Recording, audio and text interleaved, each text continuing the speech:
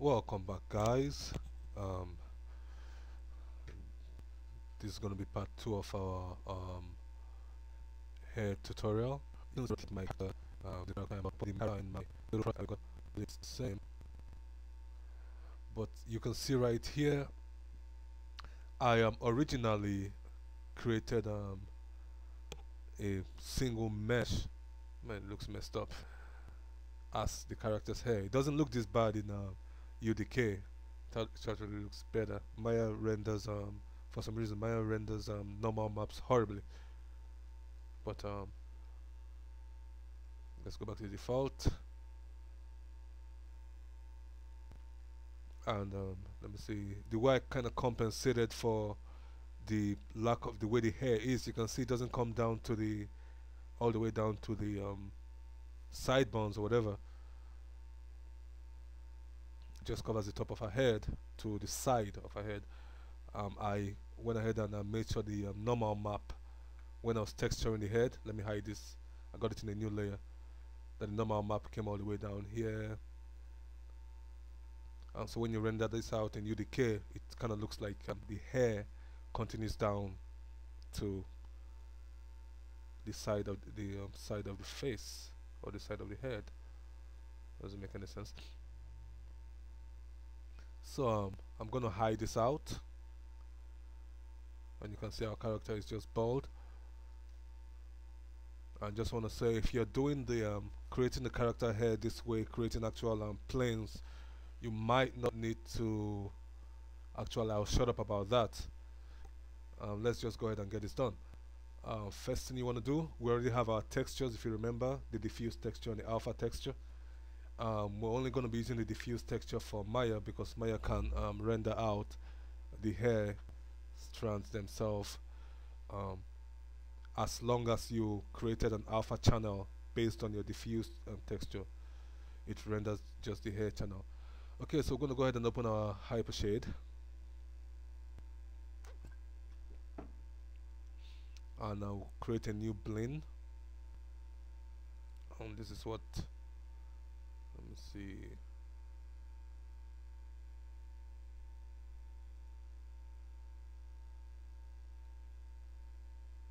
yeah, we'll go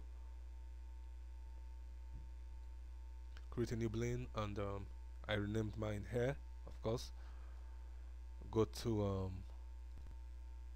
double click on it to open the attribute editor where it says color. There should be an a checker box right here like this one, but I already have it saved. Like I said, I already did this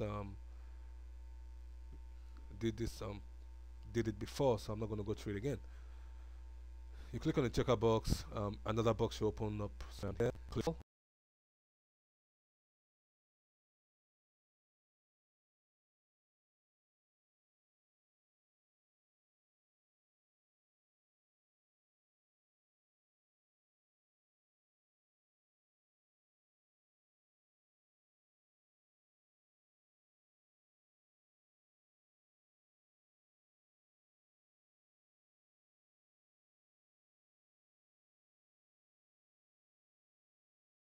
Click on it and hit open, or hit open, and your diffuse file should apply to the material.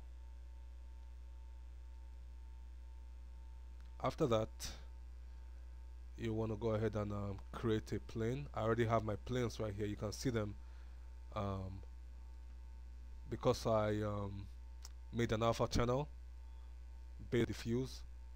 These planes are showing my diffuse texture and nothing else. It's not showing the background at all. And where there's supposed to be a space in the hair, like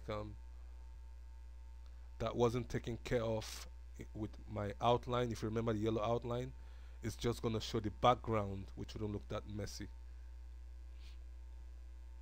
So let me show you how I did this. You create a new polygon, go to create polygon primitives plane. Where is our plane? It's all the way down here. Open your channel box, click on your channel box and go down to where it's right here in your inputs. Make sure it's one by one, the UD subdivisions and the UB divisions and the BD divisions, one by one. So you have that. Let me apply Lambert to this. For some reason I mistakenly applied the picture to my Lambert 1 when I created this character, so everything is with that picture. Okay, so we have our plane. Let's bring it up.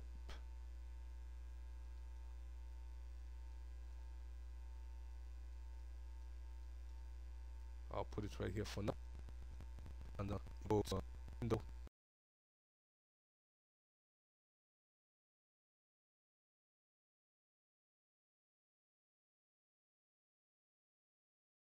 You edit. Next thing you want to do, you grab your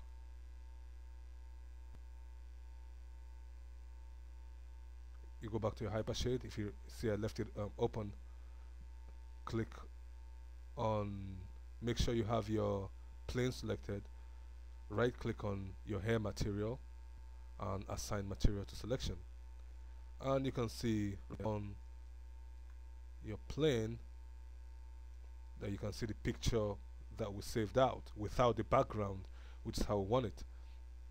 Seeing as it's a plane, is already, the UVs are already laid out perfectly, but we don't want it to look like this. You want to make sure that this box represents one strand of not one strand, sorry, one of these textures. So you right click, you go into your UV texture editor. You can say I have it open here. Right click on it, go to UVs, select the entire box and just scale it down. Scale down the UVs. And what we're trying to do here is we're trying to make sure that the UV texture, the UVs of the hair is centered around each piece of hair. So we're just going to select these two UVs, move it in. We're going to select this part, move it up. I'm going to select the two UVs. Okay, this is fine. Now the long hair texture, I'm going to make another plane. That was what I'm looking for. Duplicate the first one. Now you have the second one, and you want to move it to the side a little bit, obviously. Now it's going to have the same texture because it's a copy of the first one, same UV space, but this time just click on it, hit UV. Sorry, right click in the UV texture editor for while you have the second one selected, the second plane selected. Select over your side and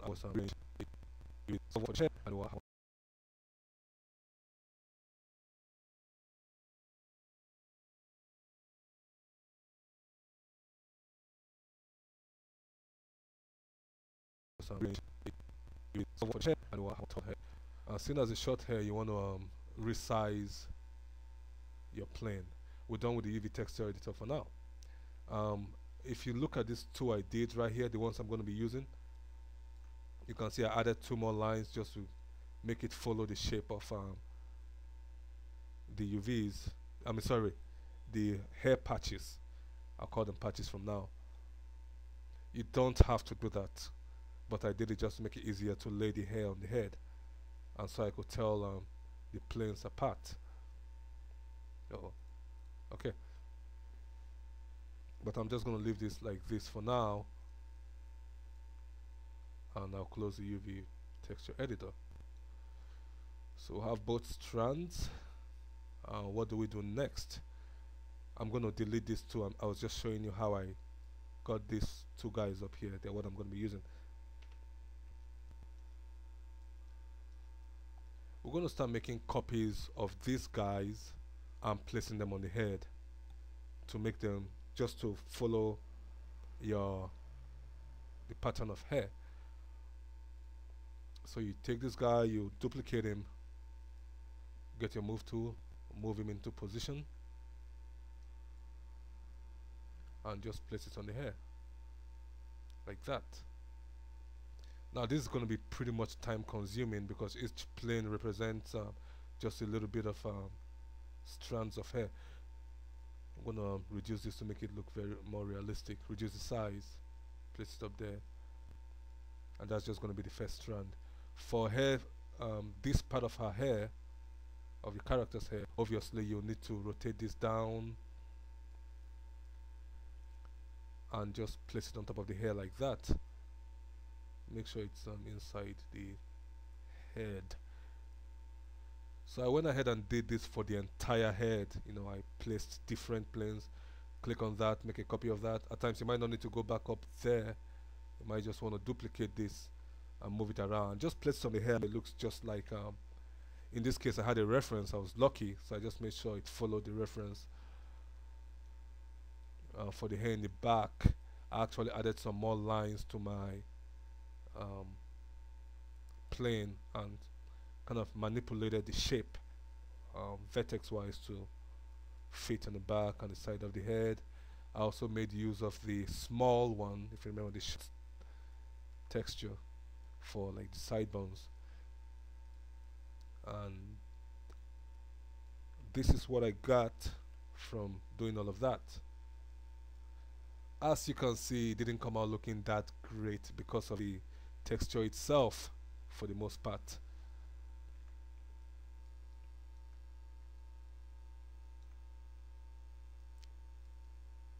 But she doesn't look that bad. And this is Maya, so it still looks a little bit like the planes as opposed to actual strands of hair. So you just go ahead and drop each strand on her head or on his head, whatever you're creating. And after that, when you're satisfied with what you have, now these are individual planes. You can see I have them. When I click on it, they all light up. That's because I combined them. When you're ready to do that, you might want to hide your main mesh and the eyes and everything. Click on the hair, go to mesh. Oh, sorry. Click select on the hair, all of the hair, and select all of the hair strands. Go to mesh and combine, and that way, all of the hair, all of the planes are seen as one mesh. And that should make it easier for exporting. I already had the character exported to UDK or rigged, sorry, when I did this. This is just a copy of my rigged mesh. Had them all selected, and the next thing you want to do is we're gonna go ahead and export it to UDK. Now, like I repeated, all I did to create the hair, I already had my character rigged up. I just made a copy, exported the head out to a new file, and we're gonna click on our hair, go to File, Export Selection, and we're gonna export the hair. Just save the file and remember where you saved it. Let me see how far I've gone on this.